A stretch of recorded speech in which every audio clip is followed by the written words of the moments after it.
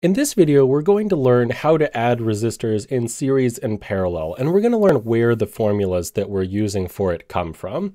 So let's say that we have two resistors in series like this, R1 and R2, and what defines them being in series is that they share a single node with each other. They're connected to each other at one end, and no other resistor or other element is connected here. So how do we turn these two resistors into a single resistor?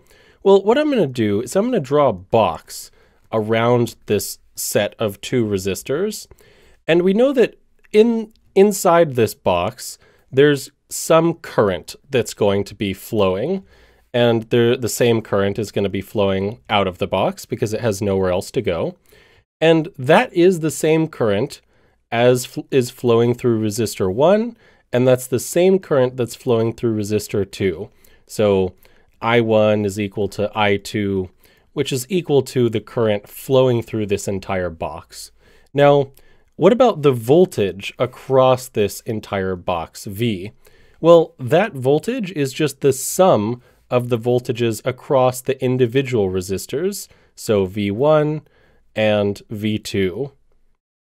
So if I write that out in equation form, V is equal to V1 plus V2. Now, we know that resistors are objects that obey Ohm's law, that is, V is equal to I times R. Another way of writing Ohm's law is that R is equal to V over I. So if we know what the total voltage is and we know what the total current is, we can divide them to create a resistance.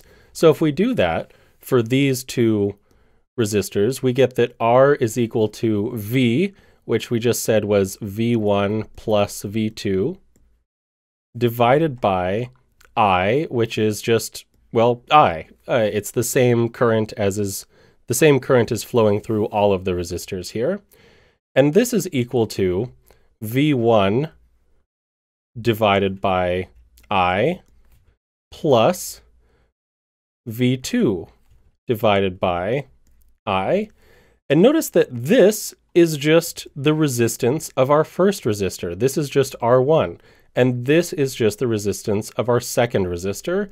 So the overall resistance of this element, of this new composite resistor, is the sum of the two resistances, R1 plus R2. And the reason for that is that the voltage is the sum of the individual voltages for the resistors, and the current is the same all the way through. Now, I've drawn them here as being vertical, but series resistors can also be drawn horizontal. They can be drawn with one horizontal and one vertical. They can even be drawn in absolutely ridiculous ways, like, this, for example. These two resistors are still in series. What matters is that they're connected at one node and that nothing else is connected to that node. So these are all examples of resistors in series, but this is not an example of resistors in series because there's a resistor, an extra resistor connected at where these two join. These two resistors are no longer in series. So that's all fine and good, and we can play a very similar trick for resistors that are in parallel. So if we have a resistor R1 and a resistor R2, and they're in parallel with each other, which means they're connected not at one ends, but at both of their ends, then we can do exactly the same trick. We can draw a box around it, and we can figure out, okay, does this box behave like a single resistor? And if so, what is its value? So all we need to do is figure out the voltages and currents across and into each of these resistors. Now, in this case, we've got a current flowing in to this equivalent resistor I, but that current gets split into two different branches. So it gets split into current through resistor 1 and a current through resistor 2. And in general, we don't know what these are. They could be anything at this point, as long as they added up to I. And so the same current is going to be flowing out of this box as into this box. Now, what about the voltage? Well, in this case, our voltage on the left-hand side and our voltage on the right-hand side you might notice are exactly the same. So the voltages, because the resistors are connected at the top and the bottom, that means that the electric potential at the top is the same and the electric potential at the bottom is the same. So the voltage across the resistors is the same. So the voltage is equal to, or the voltage V across our new resistor is just equal to V1, which is equal to V2.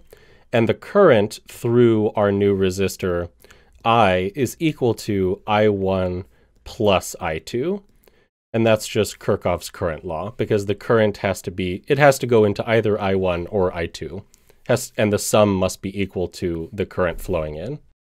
Now we can play exactly the same trick that we did before. We know that the resistance is equal to the voltage divided by the current. And so if we just blindly plug stuff in, we'll see that that's equal to V1, or just V, divided by I1 plus I2. Now, it's not really obvious how we decompose this into R1 and R2, but if we were to flip everything, then we could very easily separate stuff. So if we instead take 1 over R, that's equal to I1 over V plus I2 over V. And this on the left is just equal to 1 over R1 because it's the current over the voltage. And on the right, this is 1 over R2. And so for adding resistors in parallel, I have a new rule. It's not that they add just like the sum of the resistance, but it's the inverse of the resistances that add together, or their conductances that add. So 1 over R, which is my equivalent single resistor, is 1 over R1 plus 1 over R2.